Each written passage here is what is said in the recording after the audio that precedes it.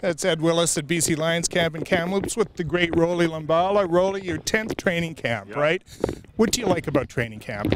I think my favorite part is probably just the camaraderie and starting the chemistry from the old teammates and learning who are our new teammates and really starting this journey together, because we know we have to grind it out for a few weeks, and we know we're about to embark on a big journey. It's a long season, so just the camaraderie and how we're going to get this through.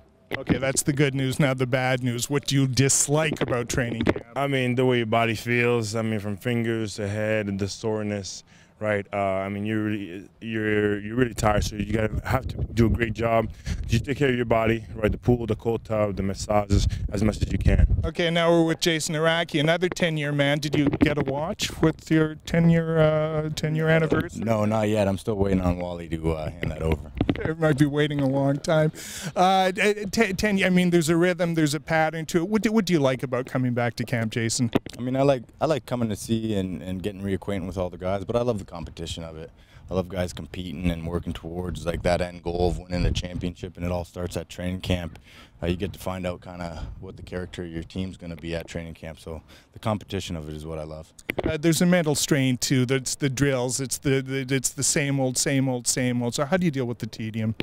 I mean, you got to shake things up, I mean, I try to get into a fight with Rolly Lumbala at least once or twice every training camp, and that usually spices things up. Absolutely. Yeah, I love a good scuffle once in a while. Now, does that help build camaraderie? Does that help with the team building aspect? I think it just shows that you got people that care. Intensity is high, competition is high. People's their jobs are on the line. You want to see people care. Obviously, at the end, you want to all be dab each other up and hug each other up. You're all brothers at the end of the day, but seeing a nice little scuffle once in a while lets you know people care.